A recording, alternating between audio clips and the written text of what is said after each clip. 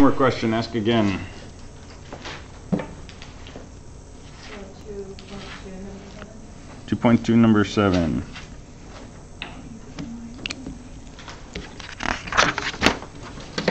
Oh, and can you also just talk about like when we should be using permutations over common, like? Sure.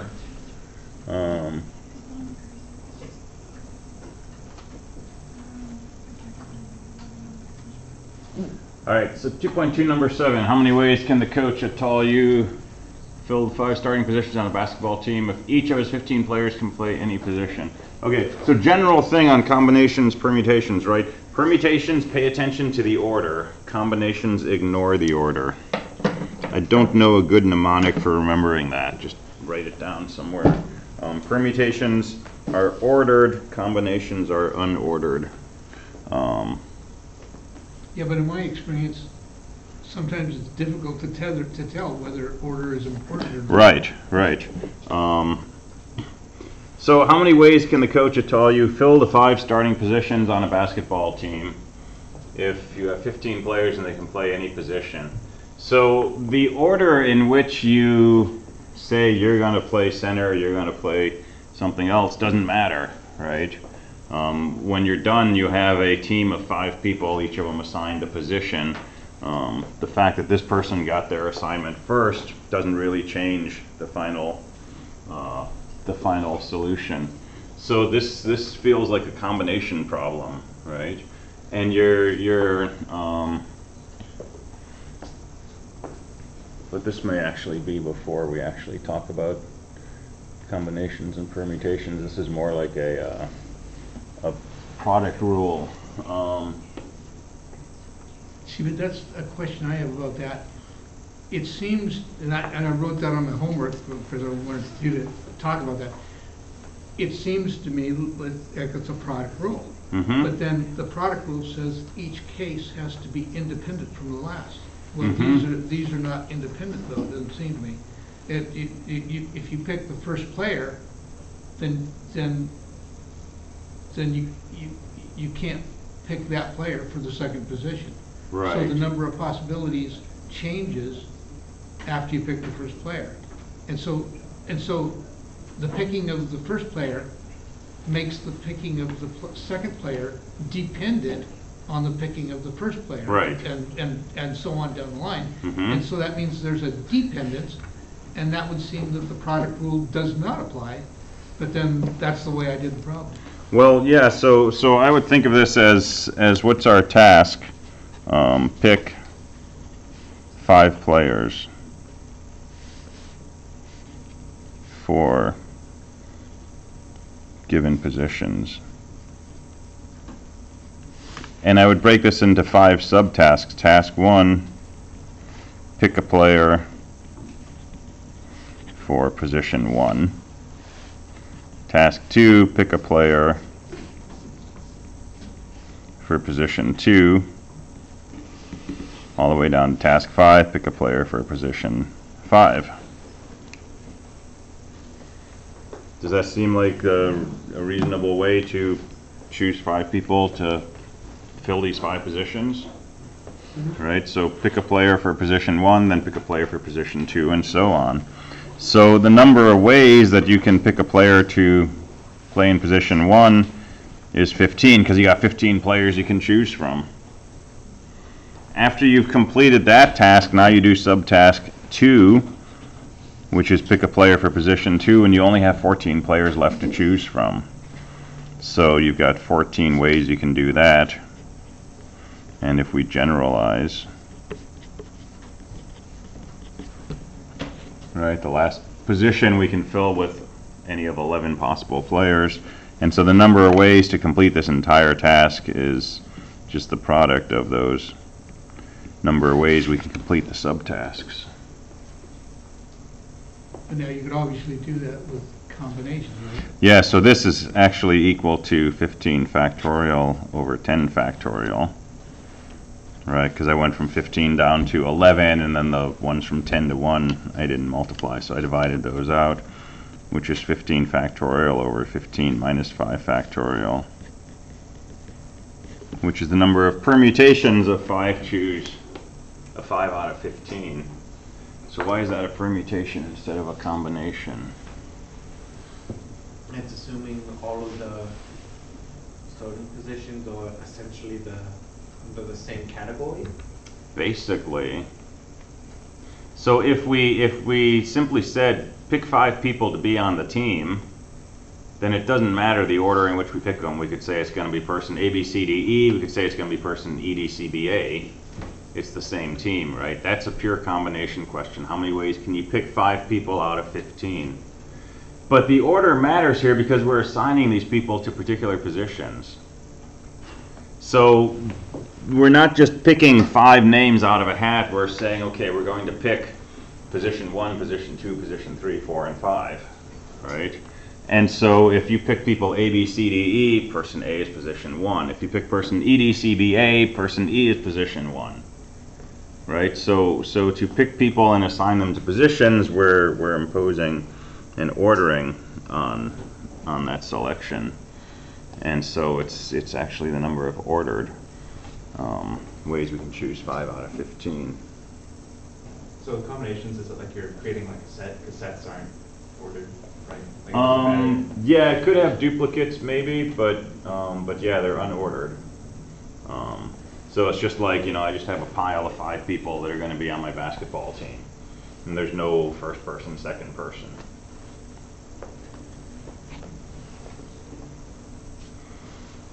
Does that address anything that you were asking? Yeah, it's been so long I can't even remember how I did the problem now. Okay. But what you said is reasonable. But my question was, is this an application of the product rule? Yes. Yeah, this is straightforward product rule. But then the product rule says it doesn't apply in situations where the cases are not, where they're dependent. It only applies where they are independent. That's what, as I read the product rule. I don't think That's the case? Am I doing it wrong? Yeah, I mean, usually when we do the product rule, we're trying to find how many ways we can do each of these, right? There usually is a dependence, right? The number of ways we can do T2 is different from the number of ways we could do T1, right? Because it depends. But I don't think we can address a case where the number of ways to do T2 would vary based on the choice for T1, right? Maybe I'm just interpreting it, or reading it, or interpreting. You may be reading it more deeply. Yeah. Right, Making so a mountain out of a molehill. so suppose there was some problem where if we pick person A for position 1, then we have 5 people we can choose for position 2. But if we pick person B for position 1, we have 7 people we can choose for position 2 because more people like playing with them, right? That we can't just use a product rule on. Right, so in that sense, this has to be independent of the choice here, right? But the fact that it's task 2 means this is going to be a different number from task 1. Okay. So you can show me what you were looking at if you want. We can see if there's something deeper going on there. I was just feeding off his question. Okay. There's a part B. And there's a part B, which says, what is the answer if the center must be one of 2 people? So center is one of the 5 positions in basketball. So here we're told that the center can only be one of 2 people.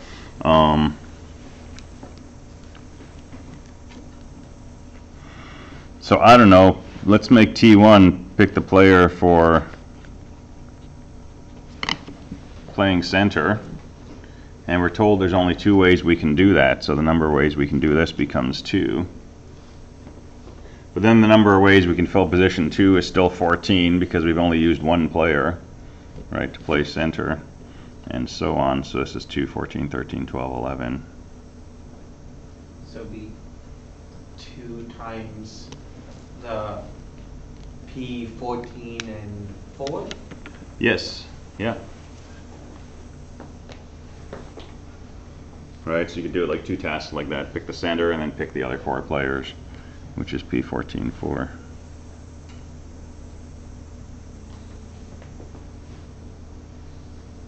if you try to do this without picking the center first, you get yourself potentially hamstrung, because if we say there's 15 ways we can pick position 1 and 14 ways we could pick position 2, we might have taken the only 2 players who could be center and already assigned them to positions 1 and 2. And then if T5 is the job of choosing the center, there may not be a way to do that. So that's why I picked the center first. These are simultaneously some of the most frustrating, but also some of the most rewarding problems to work on, because there's so many different ways to look at it. And the real challenge is understanding why looking at it a particular way will get you the solution or won't get you the solution. The mechanics of using the permutation formula or the combination formula are usually not the big challenge, right? Those are kind of mechanical. It's really thinking about, does order matter, is this a product rule, a sum rule, a combination, that kind of thing.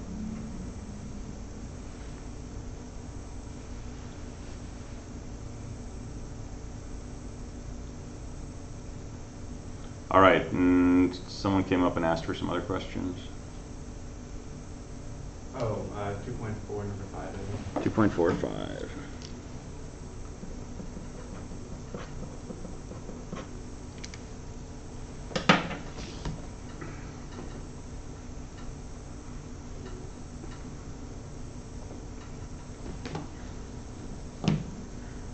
The binomial expansion? Yeah. Well, you don't have to do the whole thing. Yeah.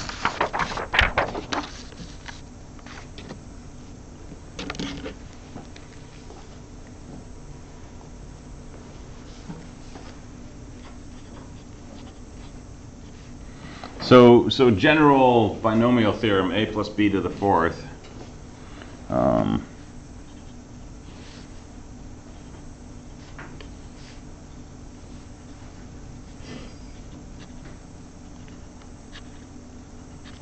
Right, is the sum of all of these products of powers of a and b, and the coefficient in the front is 4, 0, 4, 1, 4, 2, 4, 3, 4, 4. It's a number of combinations.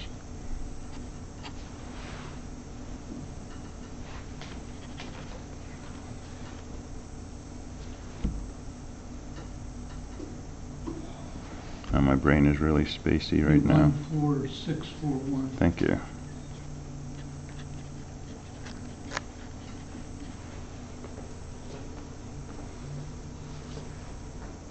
Right, so then plug in 2x for A minus 3y for B and just go to town.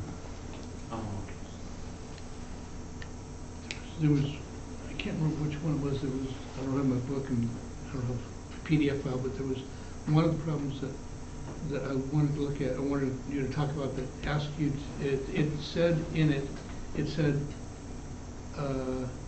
it gave a hint, said there's 2 possible answers for the solution. And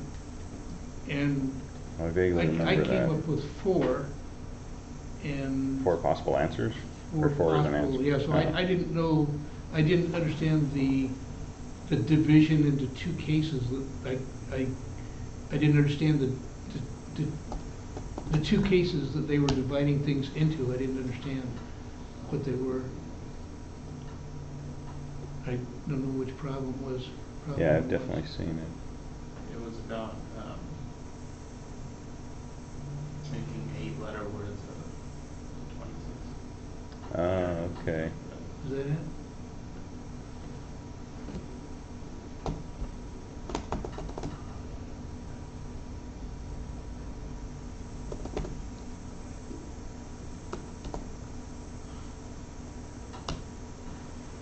Yeah, gripping textbooks is not great. Anybody know what section or number that was? I could look at my homework and tell you. What is it? 2.23. Let's try that.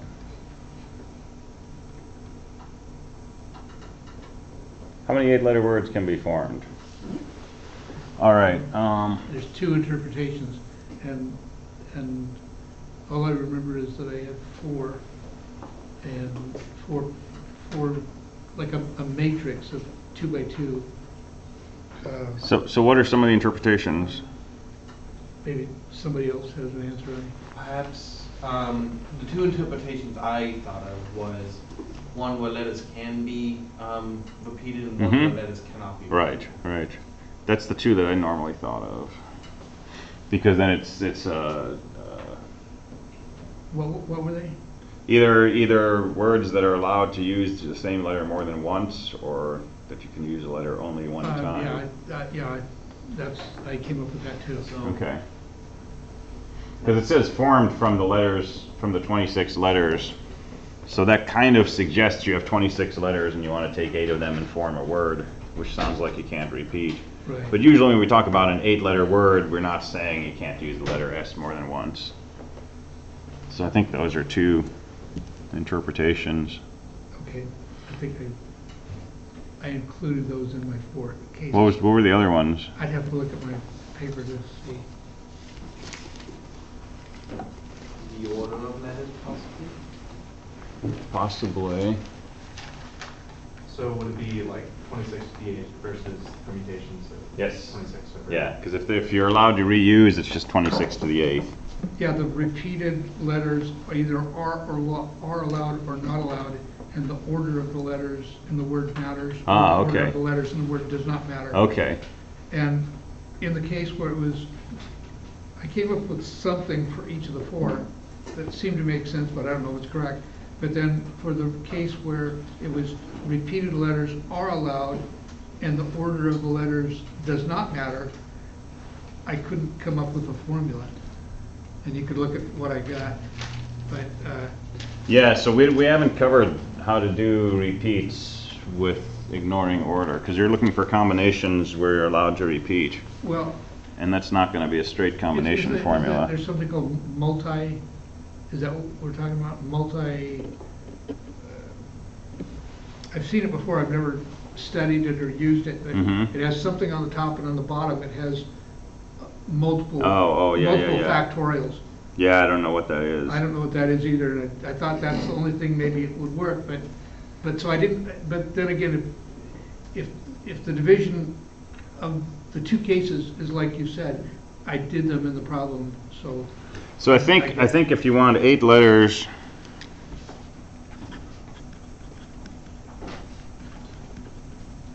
and order doesn't matter.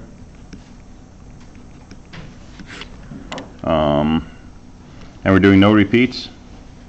Or repeats, which is the one that doesn't, I did both of them, but I can't remember what I came up with, but there was one we were just talking about that was difficult. the order does not matter, and repeats, Repeats are allowed. yeah, I think so. That's the one I could not come up with a formula. Because if repeats are not allowed, then it's just 26 choose 8, right? It's the number of unordered combinations of 8 things taken from 26. But this is not allowing repeats. If we want to allow repeats, right, the number of ways we can just pick 8 letters is 26 to the 8th. It's 8 subtasks, 26 ways to do each. If you divide that by the number of ways you can rearrange 8 letters, Yeah, right, that gets you closer, but I don't think that's exact, because that's the kind of thing I was thinking about, but. because we're treating this as different from that, where we swap those last 2 letters, even though they're the same word. So it's actually smaller than that. So yeah, that's a really subtle change on the question that actually makes it a whole lot harder to come up with an answer.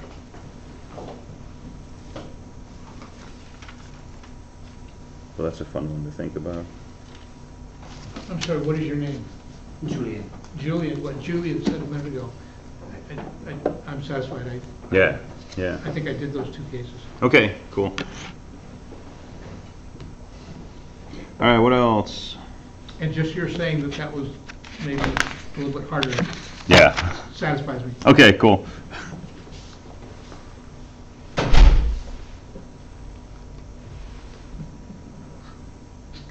How about the one with the straight lines and the dots?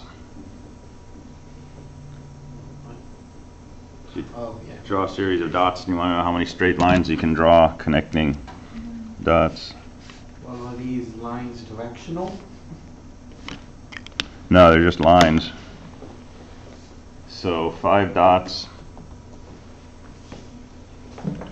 And we can go foomp, foomp, foomp, foomp, foomp, foomp.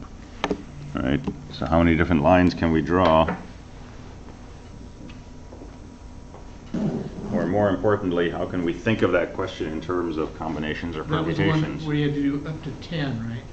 I think so, yeah. Yeah, and I find it difficult to thinking those complex exercises started with smaller cases. Mm-hmm. 3, and then 4, and then 5, and Okay. 6, and saw a pattern and Okay. predicted for 10.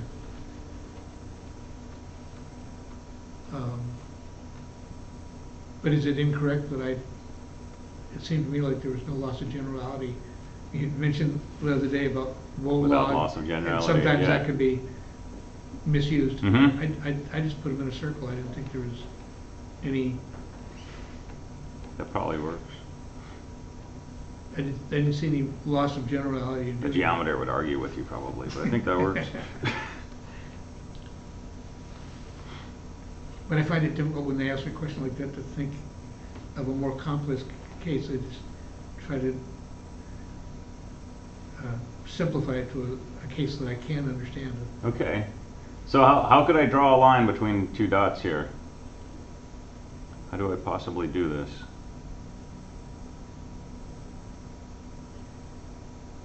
It's a bit of a trick question. Choose one dot. I have to choose 1 dot. Okay, I don't know, maybe I'll choose this dot. I'll circle it. And then what do I have to do? I have to choose another dot. Can I choose the same dot? Nope, gotta choose another dot. And once I've chosen 2 dots, I can draw a line. If I decide I'm going to choose 2 other dots, I get a different line. So the number of lines is exactly the same as the number of ways I can choose 2 dots out of these 5. Which is just that. The order in which I choose the dots doesn't matter. If I had chosen this dot and then that dot, I still get the same line as if I choose that dot and then this dot. So the order is irrelevant. It's really just pick 2 things out of these 5, that gives us a line. If I pick a different 2 things, that gives me a different line. So the total number of lines, the total number of ways I can pick 2 out of 5, that's this. So 5 factorial over 2 factorial times 3 factorial. So didn't this problem say pick out of 10? So you're saying if you don't think of it remember. combinatorially, or Sure. uh, which problem is it? There are 10 points.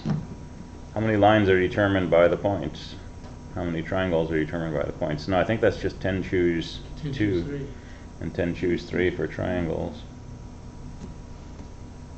10 choose 2 and 10 choose 3. Yeah. So if you're thinking, well, okay, so I did that, Mm-hmm. but then how do you convince yourself that that's correct? Well, Yeah.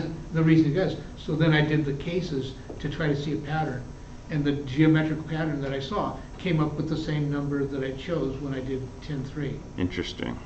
Because it's not that I don't understand, I do believe the combinatorics, Mm-hmm. but then again, I don't. I want to convince myself that Right, it's correct. right. So I did something that I really believed in, and when I came up with the same result, it helped me believe more in the combinatorial reasoning.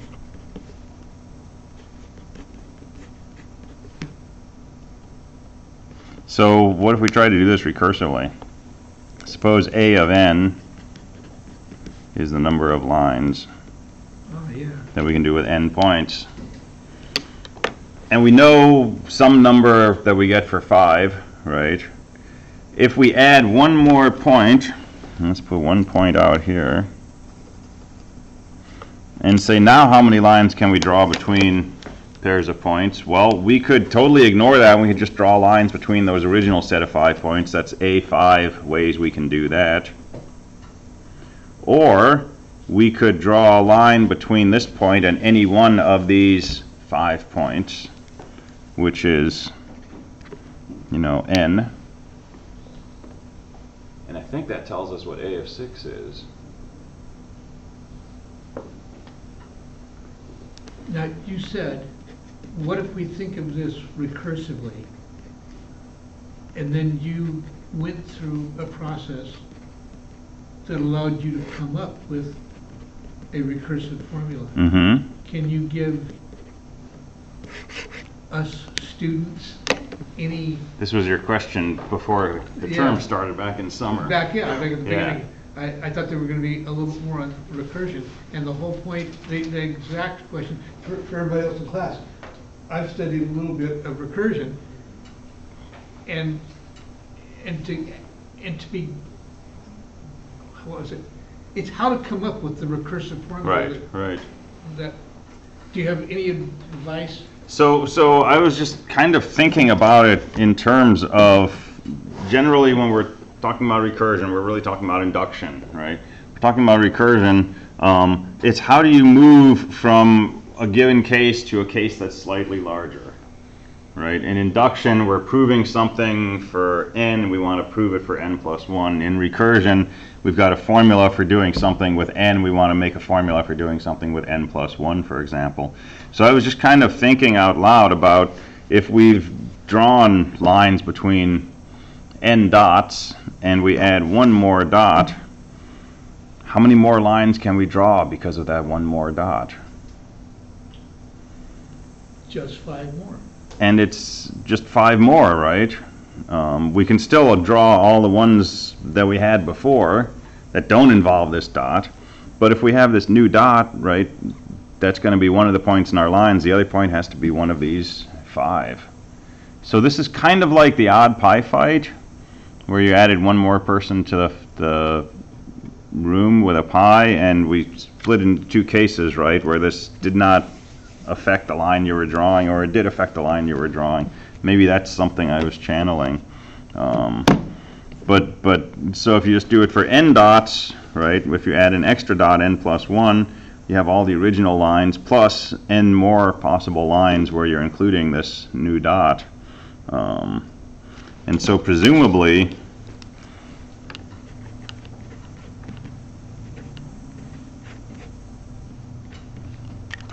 this is a recursive formula for n choose 2.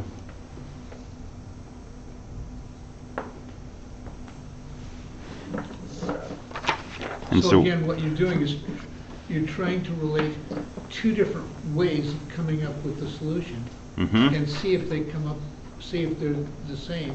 Yeah. Then that leads credence and belief in each of the Mhm. 2 methods. Yeah, yeah.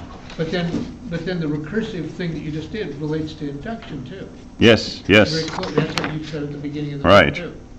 So we can very easily prove that this is a valid function an for how many lines we can draw through n dots, right, by using this line of reasoning. And then we can do what's called solving the recurrence relation, finding a form of an, you know, as a formula that satisfies these conditions. And the claim is that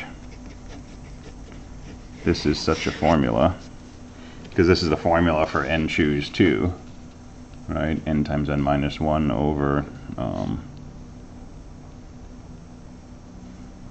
well, n factorial over n minus 2 factorial, which is just going to be n times n minus 1.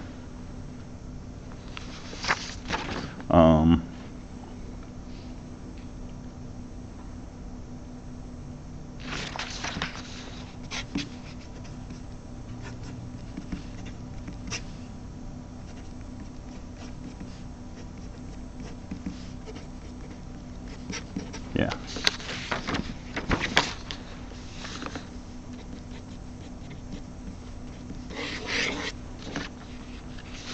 So maybe that's a fun exercise to play with, just if you're curious.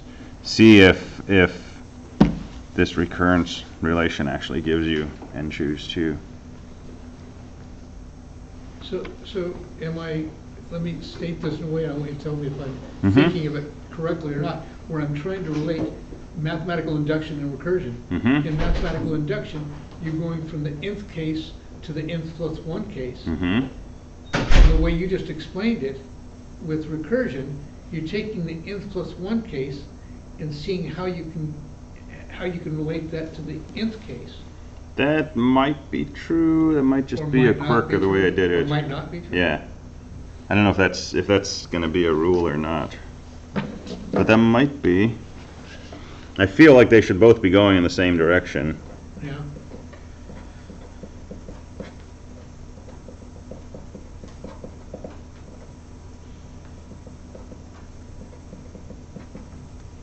But yeah, this is absolutely correct. It's a fun inductive proof actually. Yeah, but. I just did it. But again, at the beginning of term, what I asked you was, given a recursive. How do you get this? Given a recursive formula, to me, it's not too difficult to find a closed form. Okay. But the problem for me was, given like a word problem or a story problem, Mhm. how do you come up with the recursive relationship? Right. And the way you just described how to do this just now was instructive to me. Okay. But is that going to be a general process you could do? Start Yeah. with the nth case and just add one more to make it the n plus 1 case, and then, That seems to be how I go about it. is that how you go about it? Yeah. Okay. That works Although for it's me. possible that starting with the n minus first case and going to n might for some reason be easier. Or something like that. Or going from n to n plus 2. Well, you're going from the n plus 1 case, but you're trying to relate it to the nth case. Yeah. And that's just what you did. Mm-hmm. But you can think of it the other way too. Yeah, I'm yeah. starting with the nth case and going to the n plus 1 case. Right, right. But that was instructive to me, the way you just did that. Okay. But then the whole point is that a general technique that you can apply to? I think it's pretty applicable. Okay. But you can take a lot of the stuff that we do in here in programming or things like that and try to come up with a recursive definition and sort of exercise that. Trying to come up with the next prime is not going to work as well. But it's still instructive to Sure. to think about the pieces for that.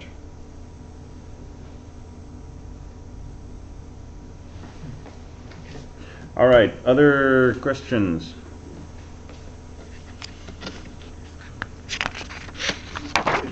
So I got Goldbox graded, and that looked really good. The only issue I saw, which was like a 5-point issue, was remember that 1 is not considered a prime.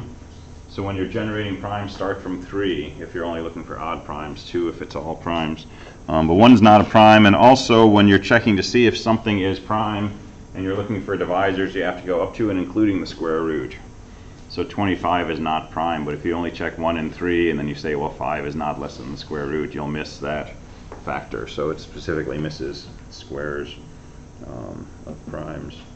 But other than that, everything looked good. Nice coding. Good job on all of that.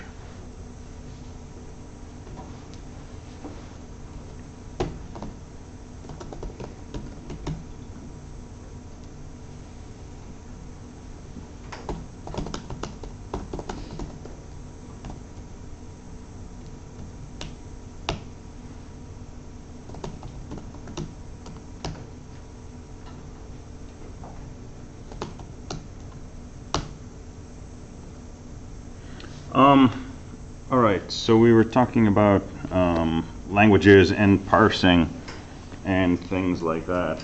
So my plan is to spend today and Wednesday talking about the rest of this chapter, which is basically looking at what's loosely called automata theory. Right, we're dancing around the edges of it. You'll do a whole course on it later on. But looking at languages and parsing and taking something and seeing if it conforms to a language and so on, which will lead us to Turing machines, finite state machines, Turing machines in particular, and then discussions of computability.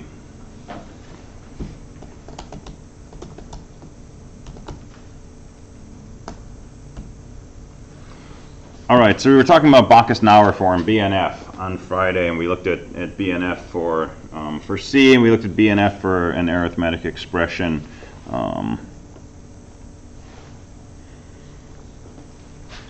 we could look at that from a programming perspective, but that's going to take us a little far afield here. So let's talk about finite state machines.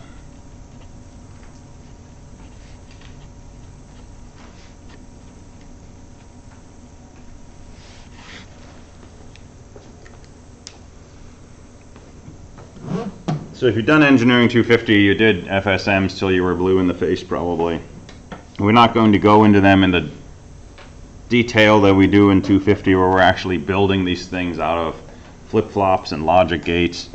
We're interested in the use of finite state machines here. What are they usable for? How do they behave, as opposed to how do we build them?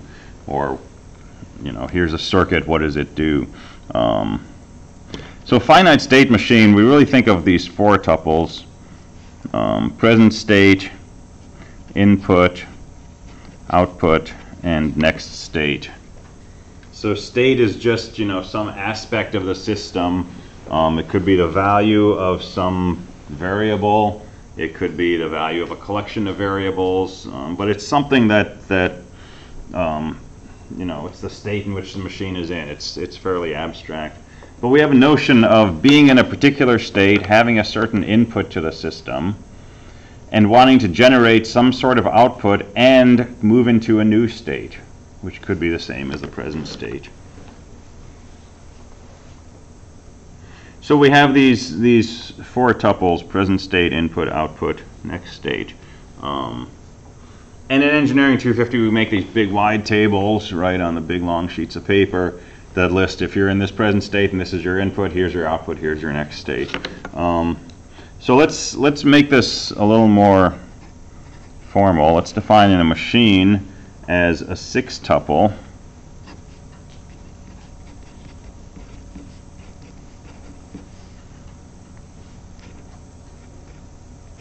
consisting of S, I, O, F, G, and S naught. So S equals a set of states. S0 is what we call the initial state. So it's the state the system begins in. I is the set of inputs. O is the set of outputs.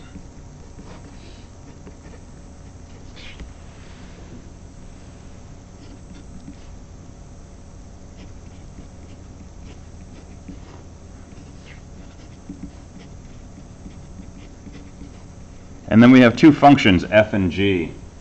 So f takes in a state and an input, and it generates a new state. This basically says if you're in a given state and you have a certain input, what's your new state? And g says if you're in a given state and you have a certain input, what's your output going to be? So these are the maps from one moment to the next. And in a finite state machine, these collections of states are finite. The inputs could be infinite, but the set of states is finite, so it only has, you know, a finite number of states it can be in. And when we build these machines, we envision a clock of some sort, and it's when this clock ticks that we make these transitions from current state to new state. Right, so we're applying this function f continuously each time some event occurs, a clock tick. We look at the current state and we go to the next state. So that's a fairly abstract notion, and we can distinguish Mealy and Moore machines based on the nature of this g function. If the output only depends on the state, it's a Moore machine. If it depends on both the state and the input, it's a Mealy machine. But we don't need to worry about that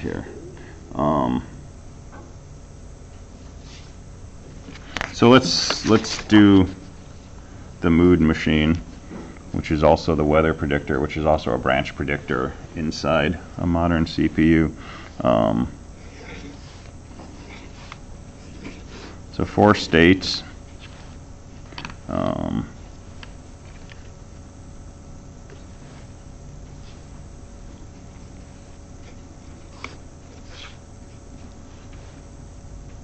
Which I'll call A, B, C, D.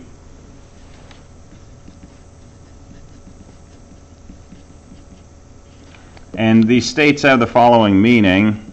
A is happy, B is okay, C is meh, and D is sad.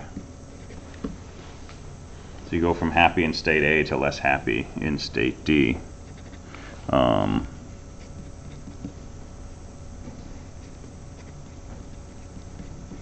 And our inputs are either rain or sun, telling us what the weather is doing today.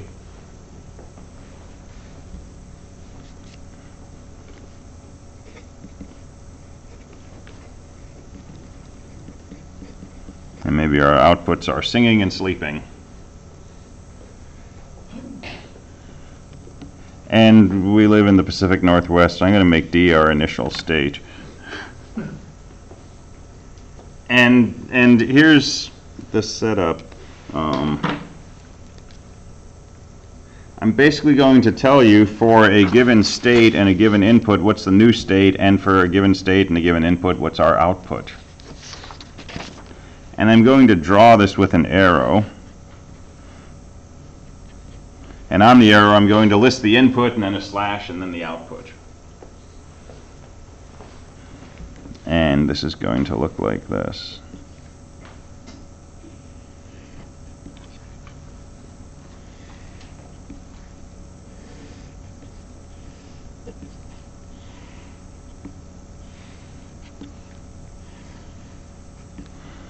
Okay, so if we're in state D, we're sad, and it's raining, then we're going to stay in our sad state, and our output is going to be sleep.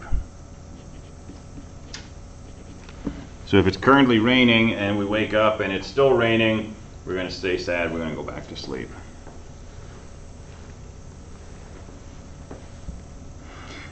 If we're currently in our sad state, and we wake up, and it's sunny, maybe we'll sing. And we'll go to state C, where we're kind of like, you know, not too bad. And if we're in state C and it's raining, maybe we'll sing because we're still happy, but we'll go back to state D where we're sad. And the outputs I'm kind of making random. So if we're kind of in this meh state and it's sunny, then we're going to sing for joy, and we're going to go to the state B where we're okay. And if we're in state B and it's sunny again, we're definitely going to sing. And we're going to go to state A where we're like super happy. And if we're in state A and it's still sunny, we're going to keep singing, and we're going to stay in state A. And if we're in state A and it rains all of a sudden, maybe we'll go to sleep because we've been up for a few days from the sun. But we go to state B where we're kind of okay. And if we're in state B and it rains, maybe we'll sleep some more and go to state C. So the particulars aren't super critical, but this is an example of how a given state machine would behave, right? We have 4 states, we have input, we have output, and this diagram tells us how we move from one state to another in response to the inputs, and it tells us what the output will be. So we can define all kinds of engineering systems using state machines. We can define a mood machine that says, you know, how our mood's going to change from day to day.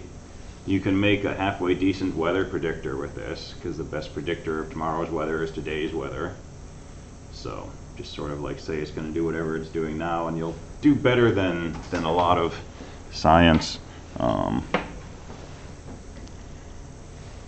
And when you build a CPU with a long pipeline, you want to figure out if branches are going to get taken or not inside conditional branches. You can use the same kind of machine to do a 2-bit branch prediction. So for us, we can also use state machines to do language recognition, to tell if some sort of word belongs to a given language. So we can build a state machine tailored to a given language and then feed words into it, and it will tell us this is or is not part of the language.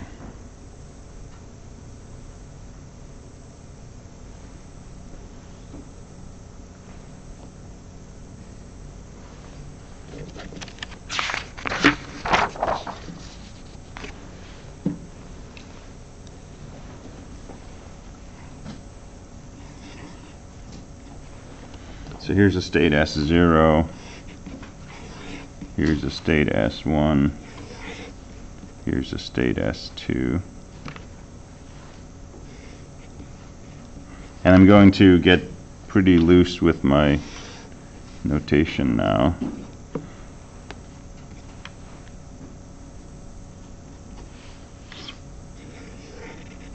So this is a little different from what I just described. So a state with a star in it, that's what I'm going to call our initial state. That's where we start from. A state with a circle around it is what we call a recognized state. It's a little bit like a final state. And I'm not putting outputs on these transitions, and technically I should have an arrow that says 0 and an arrow that says 1, but I'm just using commas here to have one arrow which says if you have a 0 or a 1, we're going to go to state 2. And the idea is we begin in our initial state, we read input one character at a time, and we follow this state diagram and move around from state to state. And at the end of the string, if we get to a recognized state, then we say that string that we saw is part of our language. And if we're not in a recognized state, then it wasn't part of our language. So if we start from S0, one string which will take us to a recognized state is just the string consisting of 0. If we're in here and we get a 0 input, we immediately move to state S2, and that's a recognized state. The string 1 by itself is not recognized. That'll leave us in S1, but a 1 followed by a 0 will take us to S2, so that's recognized. And a 1 followed by a 1 will also take us to S2. So this machine recognizes 3 input strings, 0, 1, 0, and 1, 1.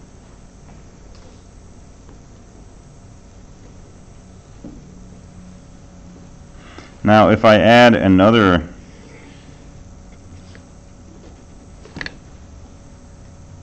possibility here,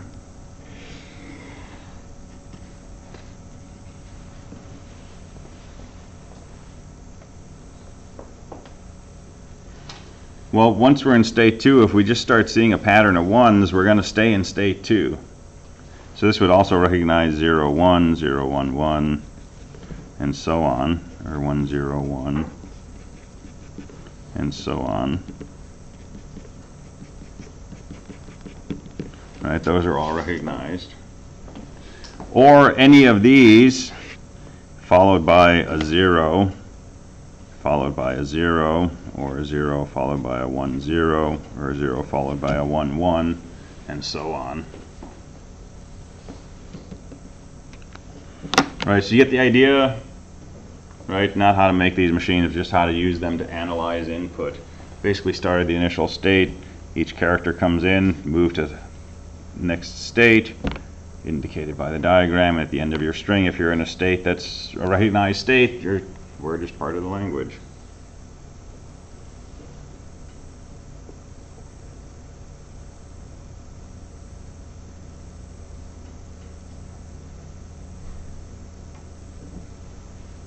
So we can do word recognition.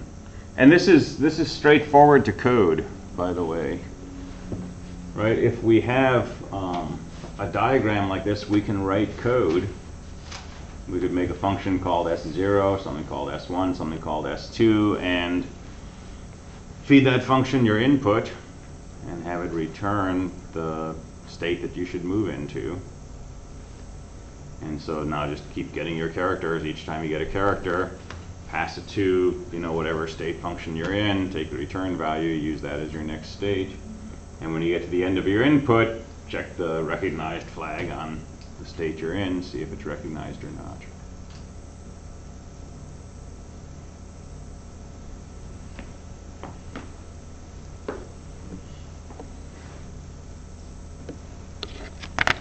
We can also use these machines to modify strings. So here's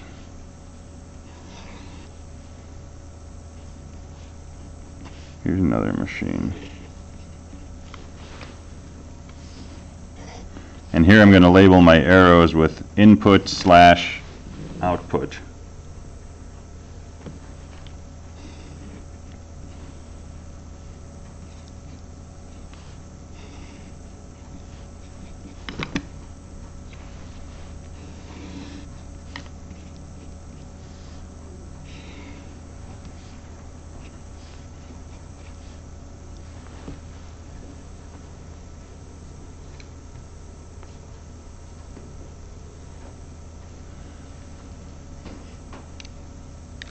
So let's suppose my input string is 11000011.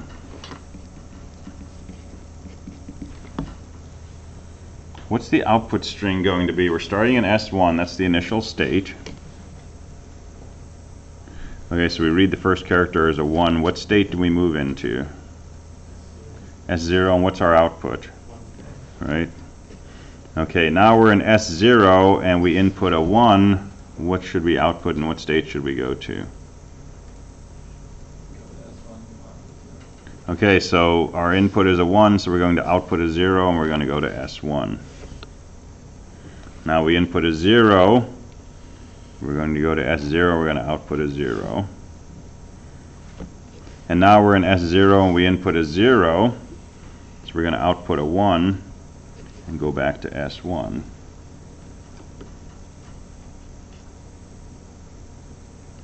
Input a 0, we're going to output a 0, go to S0. Input a 0, we're going to output a 1, go to S1. Input a 1, we'll go to S0 and output a 1. Input a 1, we'll go to S1 and output a 0. So this was our input. This is our output. What's the behavior of this machine? It inverts every other bit. So these bits are unchanged.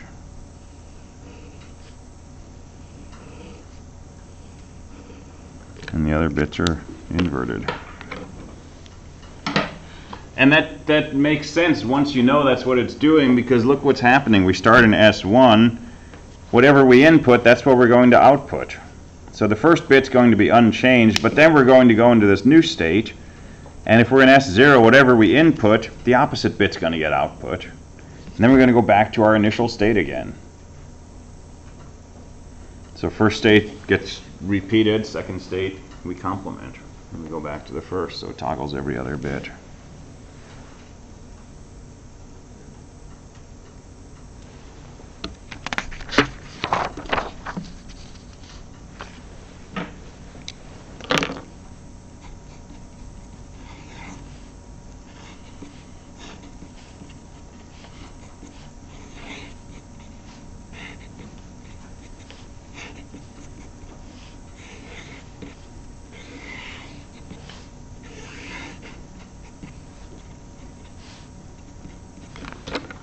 So what's that machine going to do?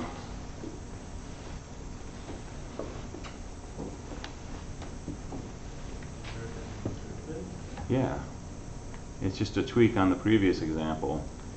When we start off, the first bit's going to be repeated, the second bit's going to be complemented, the third bit will be repeated exactly. The fourth bit will be repeated exactly, the fifth one will be complemented, the sixth will be true. So we complement every third bit starting with the second one.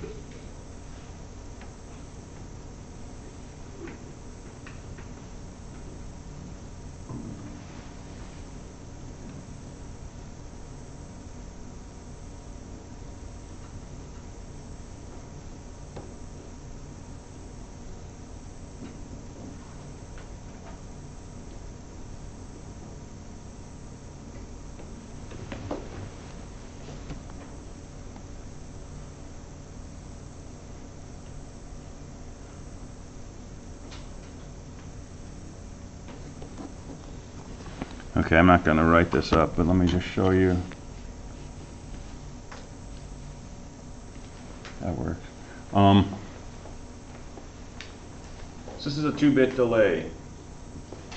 So we start in state 0, 0, and we input a bit, and depending on what bit you input, you go to a different state.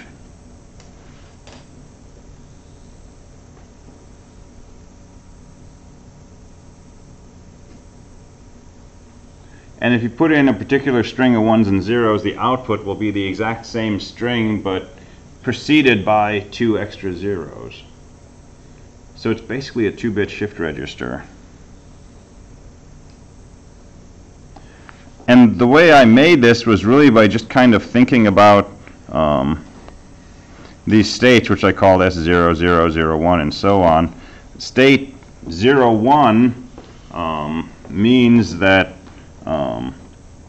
the last bit that you saw was a 1, and the bit before that was a 0. State 1, 1 means the bit you just saw was a 1, and the bit before that was a 1. 0, 0 means the last 2 bits you saw were both 0. And using that, you come up with a transition diagram and outputs that that give you this delay effect. So analyzing state machines, pretty straightforward. Synthesizing state machines, harder, right? Just like in 250. Trying to come up with a diagram that produces some particular behavior. But the more you do it, the easier it gets, right? The more you start to recognize patterns that you can use. To make this happen.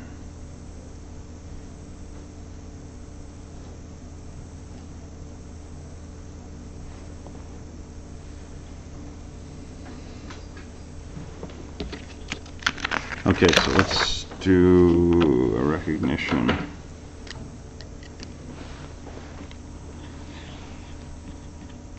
So here's our initial state. Here's our recognized state.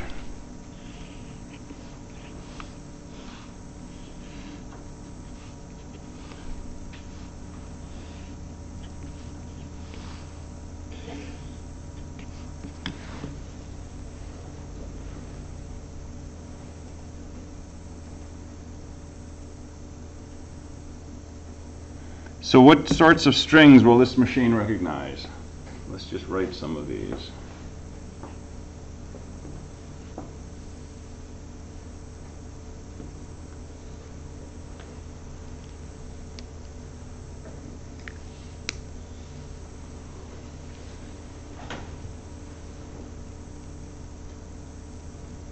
So starting at S0, what's a string that will take us to S1? 0.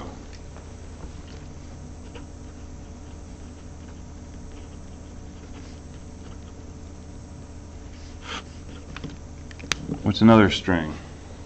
Any number of 1s followed by 0. Okay, because the 1s just keep us here, and then a 0 takes us to S1. What else?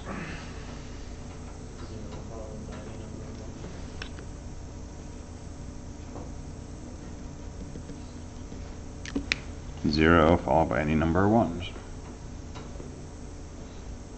What else?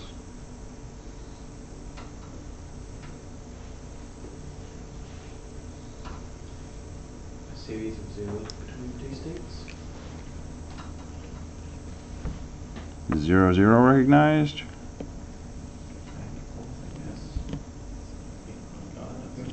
So 0, 0, 0, that would be recognized, unrecognized, recognized. That would be recognized. 0, Same with that. 0, any number of 1s, and then another 0. Almost. Another 0. And another 0 after that. I think we've got most of the pieces to generalize this. Why does it have to have 2 zeros at the end? because the first 0 will take you to S1, the 1s will leave you in S1, the second 0 would take you back to S0, which is not a recognized stage. S1 is the only recognized. So after doing some particular examples, then I kind of step back and think about, like, so what's going on here? Well, one thing that's pretty straightforward to see is once we're in S1, 1s don't matter. If we're in a recognized state, we can get in as many 1s as we want. It's still going to be recognized. So any recognized string, we can throw in a bunch of 1s at the end, right? So we could do 0, 0, 0 followed by a bunch of 1s. That's still going to be recognized.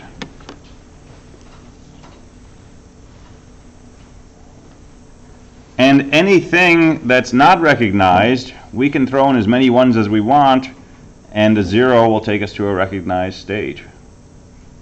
So if we have some string that's going to be recognized, right? If the string up to some point is not recognized, we can throw in a bunch of 1s at that point, and then when we continue the string, we'll still be recognized.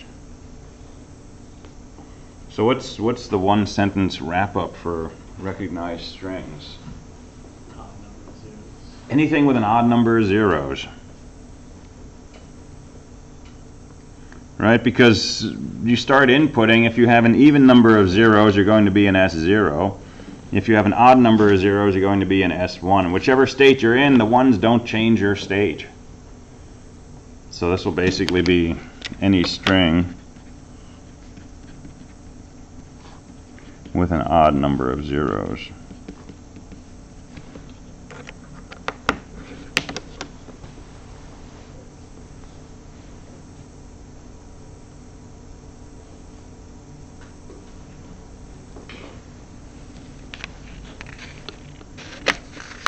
All right, well, we don't usually worry too much about state machines in that form. We're usually using them in some different context, some particular version of a state machine. So the most famous state machine is probably a Turing machine. So this is Alan Turing. This is the Enigma cipher, and all of that stuff. How many people here are not familiar with Alan Turing? Okay, really cool biography to look up. Imitation Game is a pretty cool movie, came out a few years ago, on Alan Turing and the work of the code breakers in World War II. So what is a Turing machine? Turing machine is a 4-tuple. S, I, F, S0. As usual, S is the set of states, S0 is the initial state,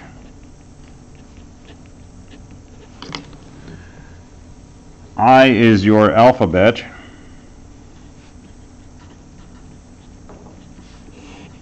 and F is the magic.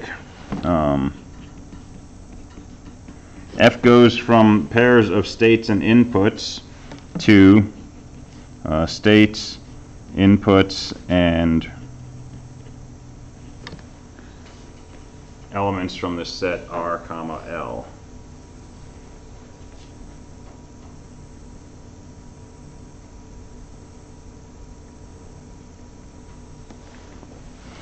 And so if we think of this as a physical machine, there's a paper tape or a magnetic tape, something we can read from and write to. And it's an infinite tape, which is nice. And there's a read-write head that can read a single character on this tape and can also rewrite that character.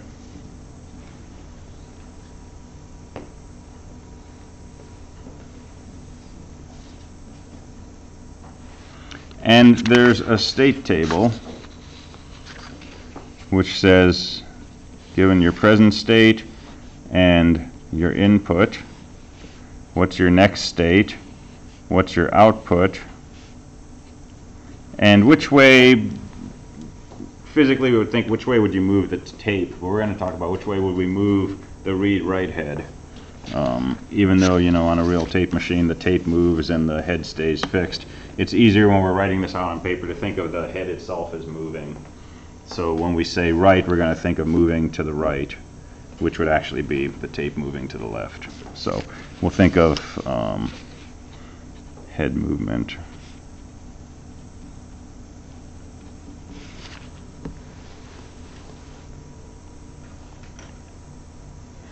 And basically this machine will start in some initial state, and it will look at the character under this head. That'll be the input. And it will look for an entry which says that state and that input. And if it finds an entry with that, it will use the remaining 3 elements here to say, okay, what's my next state going to be? What should I write onto the tape in place of what I just read? And should I move the head to the left or the right?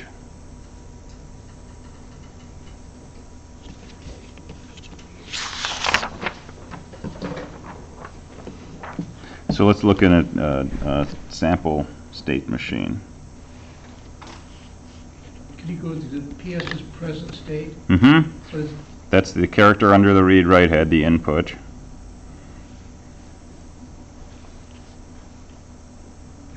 NS is the next state. O is the output. That's what you're going to write onto the tape. And then RL is which way we're going to move that read-write head.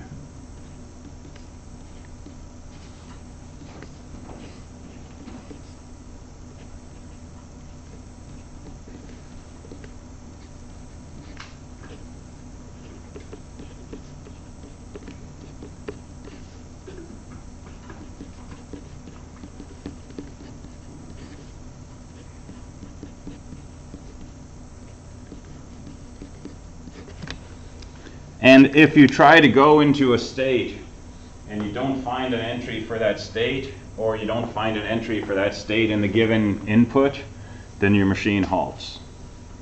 So if you try to go into an undefined situation, the machine just stops running, and that's the end of the action.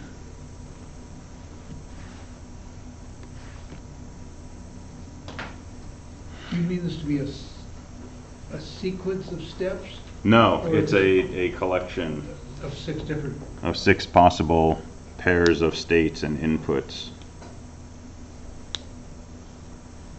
Now, are these 6 special? It's an example. Just example Yeah. random ones? Mm-hmm. Okay. Semi-random.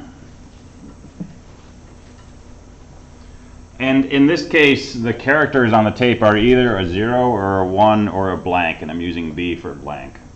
So most of the tape is empty to begin with. It's filled with B's.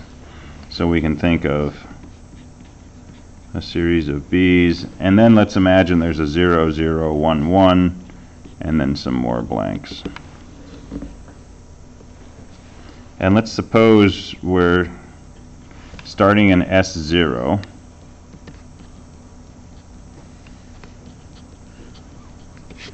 And let's suppose the read-write head is sitting on top of that leftmost 0 to begin with.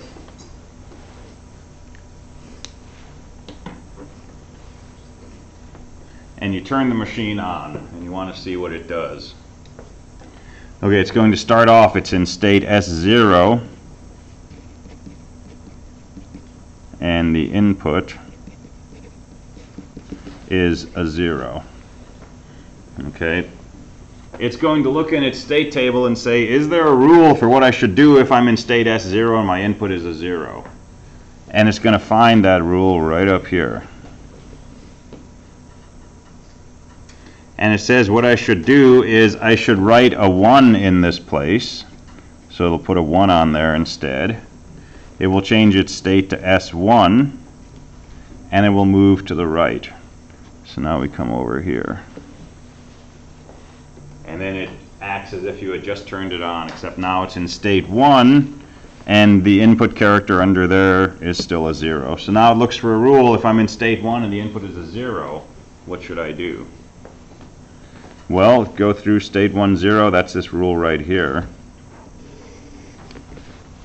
And it says you should write a 1 in place of that. you should go to state S2 and you should move to the left. So now the read-write head is sitting over this first digit. We're in state 2, and now it goes back and it says, is there a rule? So the input character here is a 1. Is there a rule for being in state 2 with an input of 1? And there's not. There's no rules for state 2. The machine halts. So it took a tape that contained 0011 and it changed it to contain 1111. That's the whole thing the machine did.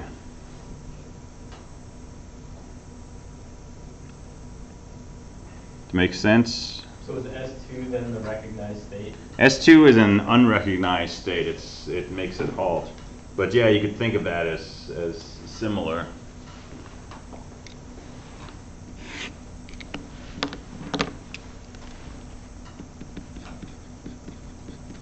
Okay, so start off with a bunch of blanks, and then let's have a 101, and then a bunch of blanks.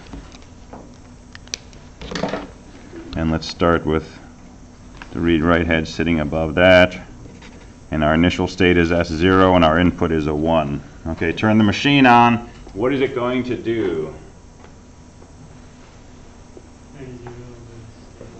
Okay, so it's going to say state 0 inputs 1. That's this rule right here. It's going to write a 0. It's going to go to state S1. It's going to move the read-write head to the right, which means now we have a 0 under there. So now we're in S1 with an input of 0. What's it going to do next? Write a 1, move to S2, and move to the left.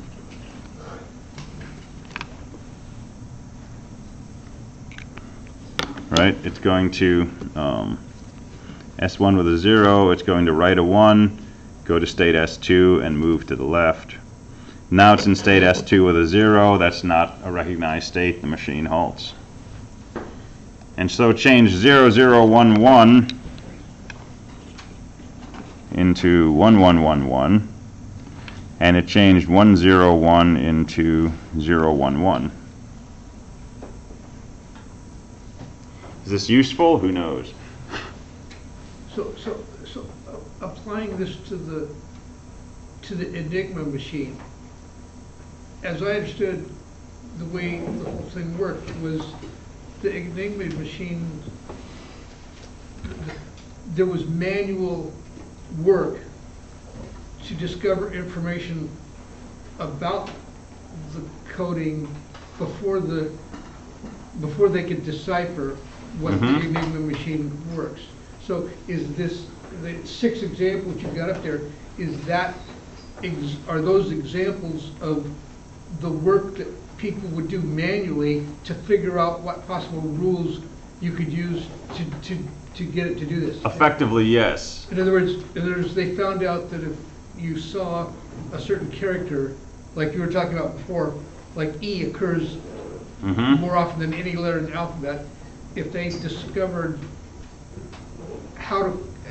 which of these rules you would do with that situation, then you could create that one of those rules. And then they create a bunch of these rules, and this machine would actually then go through and do the decoding process? Yeah, and I don't know to what degree this was actually used in cracking Enigma, right? So Alan Turing and the other people were working on the mathematics, right, of the Enigma system and discovered patterns. So he was just trying to That could build be used. using this to actually build a physical machine? And I don't know to what degree this was actually turned into a physical machine for that purpose. The Turing machine that we're talking about was actually developed by Alan Turing to study computation. There were questions in the 20s about limits of computation, what's computable, what's not, and in order to do that you needed to formalize the notion of an algorithm. And this was a way to formalize what it means to process an algorithm, right? And then this was used to tackle things like, you know, limits of computability and so on. And in the popular movies and books, right, there's big machines that are actually chunking away on the stuff, and I don't know where Hollywood ends and reality starts with that. But this is a framework for a general purpose computer, right? And So would that just be like an instruction set? or yeah, something like that? yeah, it's a very quirky kind of assembly language or machine language. I guess that should be assembly language. But nonetheless, this is capable of doing any computation that you can do in C or Python or Java or anything else. Right? And when you come up with a new language, you ask the question, is it Turing complete? Which really says, is this language good enough to do anything we can do with a Turing machine? And that's sort of the gold standard, right? That's considered to be computationally complete. So Wednesday we will we'll play with some more examples of this. We'll look at some online simulations of Turing machines and see what we can do with them, and then we'll talk about classes of problems and see what's computable and what's not. And that'll probably take us through the end of our course.